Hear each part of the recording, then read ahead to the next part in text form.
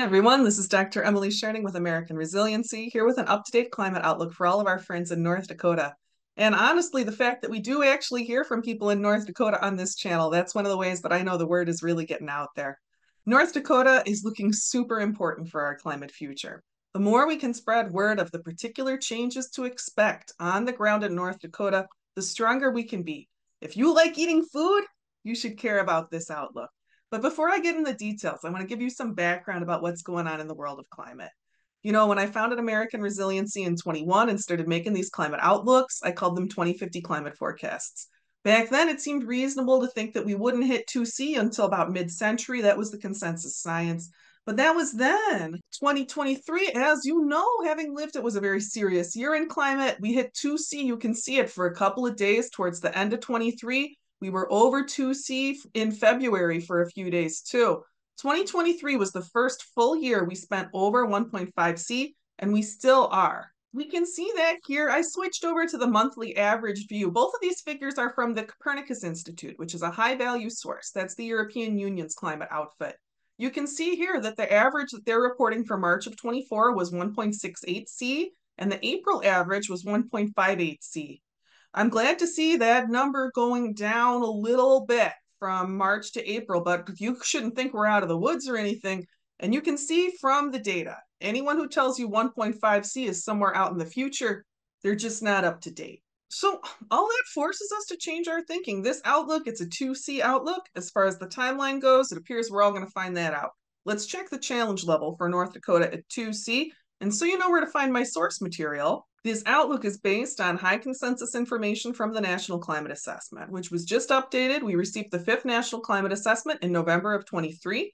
You can find the figures right here. You'll go to chapters, you can go down to all figures, you can get all of them. Sometimes I also use information from the NCA Climate Atlas. NCA Climate Atlas is publicly available, but the user interface can be a little bit clunky. We're very fortunate. We have a great team of volunteers with American Resiliency. AR volunteer Dustin pioneered this porting of the great NCA5 data into a more user-friendly interface where we can not only look at information that's in the NCA Atlas, but we can look at how different factors interact, like with this original wet bulb risk figure.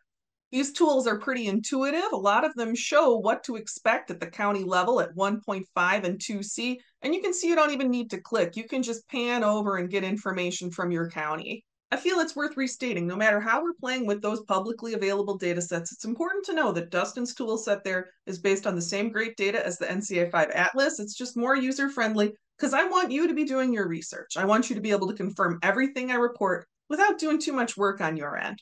And we are using that core NCA5 information because it represents the highest consensus climate science available.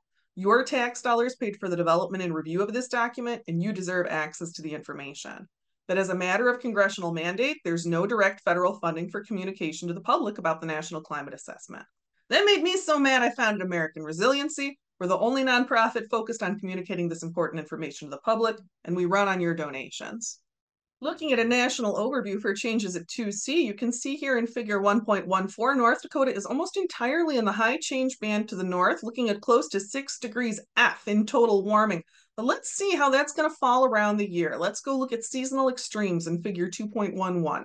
Folks, let me tell you, from an ag perspective, this actually just makes me want to tear up. This is, at a glance, wonderful news here. Look at that very limited spread of warm nights into North Dakota. Well, as we focus in on heat first, this is an important part of the story for North Dakota's bright future. Let's zoom in over here on daytime heat because you do see a fair amount of daytime heat up projected for North Dakota. This light color that we see mostly over here in Minnesota, but a little bit up by the Canadian border, that's maybe 5 days additional over 95.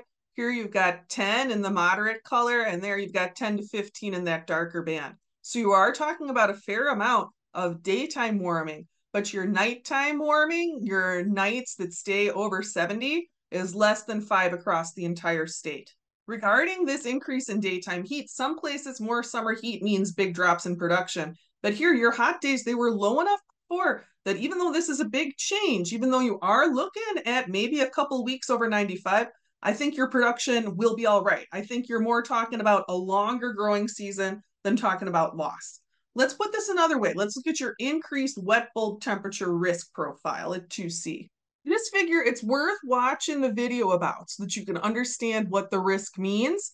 I think that it's important to see that in North Dakota, most of your risk at 1.5, which is basically where we are now, right, is unchanged at 2C. You're staying at a risk level 2, which is a very handleable condition with our current level of technology, a very solvable heat problem with our current level of cooling technology, and especially considering the fact that you have very limited increase in nighttime heat. You're talking about a great availability of passive heat solutions, low-tech heat solutions. But what I think is important to talk about is we talk about an ag outlook, right?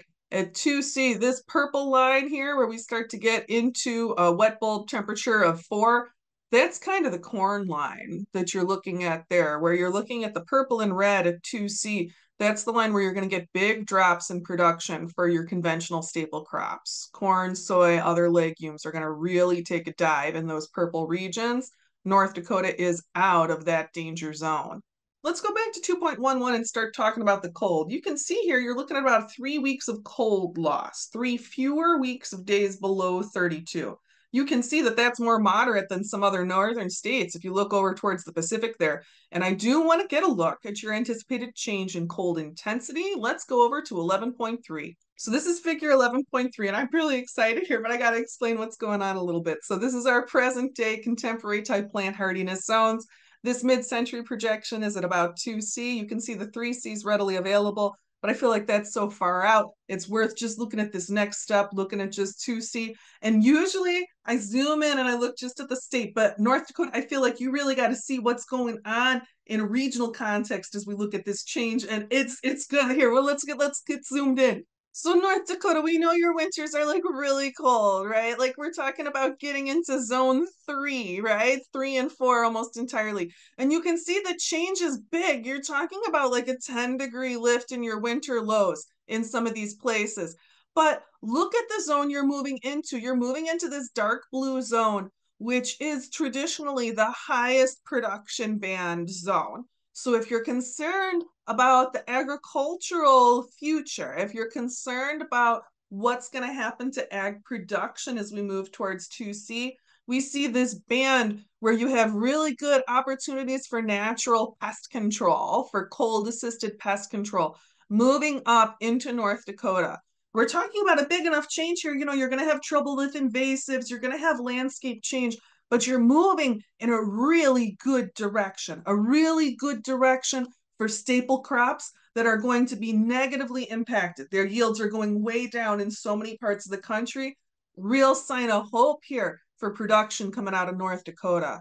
So far, from an ag perspective, North Dakota is looking great. But what else do we need to live, folks, right? We need water. So let's take a peek at that in figure 210. So we can see this looks pretty overall good, the 2C, looking at up to 10 and 5% more water, but there's no cross-hatching there in sort of that northwest quadrant of the state, meaning that trend's not going to be statistically significant. Could be a drought signifier. Let's switch to another view. And again, drought signifier just for that northwest quarter. Let's look at 4.3 and see if we can get more information from another detailed perspective. In 4.3, we see these increases expressed in terms of inches, where, as you'd expect, there's a continued decline in precipitation in North Dakota, with more rain towards the east, a little bit less towards the west. This light color, we're talking maybe half an inch, whereas when you get towards the darker color, you're talking about maybe more like an additional inch of rain over the year. So we expect that to be the overall picture, more like an additional inch over in this side, probably more variability year by year in that northwest corner, relatively stable, fairly arid outlook in the southwest. Folks, I tell you, if you're in farm country now, we need you. So who've been around on the channel a while, you know I'm very passionate about land stewardship and about biodiversity preservation. But you might imagine I also like people being able to eat, you know? When we look at my favorite part of the world, the growing stuff zone on the western side of the Great Lakes, we have some very important land choices to make, to think about how we can preserve productivity and ecosystem services while preserving biodiversity. I feel like we have such an important guide to those choices coming up right now in figure 2.12. A lot of folks who do work on the land, they may have heard another inch of rain. That probably means it's coming all at once, right? Like we're concerned now about deluge type rain in a way that we haven't been before. And this figure lets us look at projected changes to precipitation extremes at 2C. North Dakota, the only really conserved hotspot in terms of deluge type rain is up here in this corner with northern Minnesota.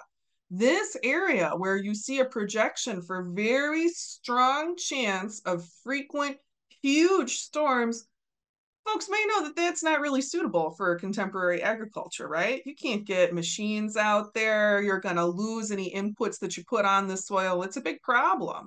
So where we see repeating patterns across those figures and where we're seeing strong signals here for deluge type precipitation, it sucks for farming, it causes flooding, and it's where we need wetlands and prairie restoration on a large scale. You can see that whole line there by Wisconsin, the area on your border by Minnesota up by the north, the area near the Iowa-Minnesota border. If we put real big habitat restoration efforts into those areas, the flooding impacts would be cut substantially for our reason.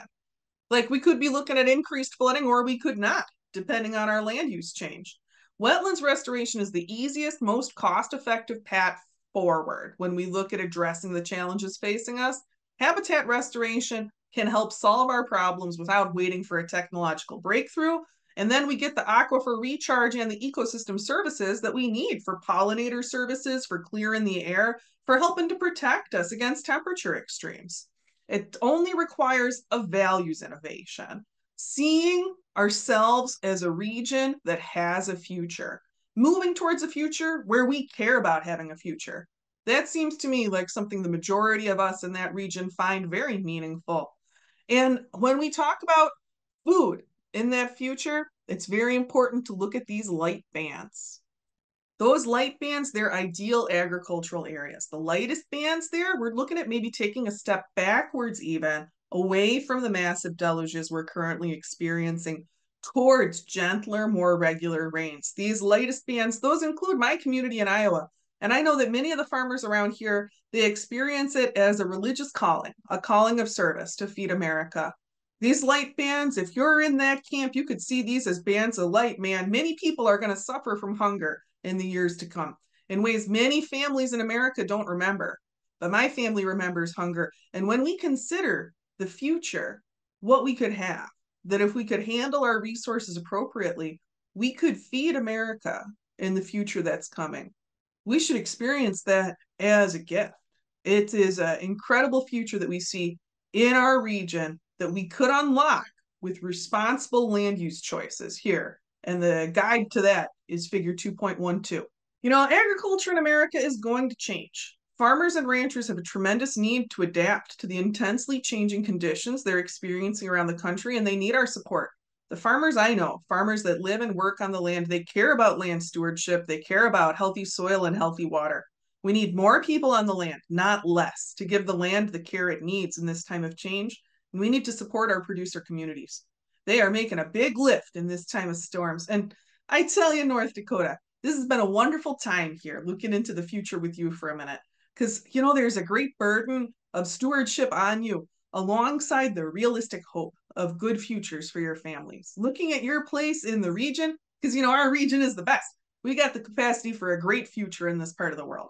We've got sustainable power from wind, we've got clean water, we've got great soil, and we've got great communities. A future worth building, a future worth living, and a future worth defending. North Dakota, you've got so much potential. You could ride this change potential like a wave of pure, bright energy, and I want to see you do it. Let's get ready. Thanks for watching, and I want to thank everyone in the AR community for your contributions. They're keeping this nonprofit rolling and growing. If you want to donate, there's a link on the About page of our YouTube channel or on the top bar of our website, www.americanresiliency.org. I'm very grateful to our donors, to our volunteers, to everyone spreading the word online, and especially to everyone doing the work on the ground.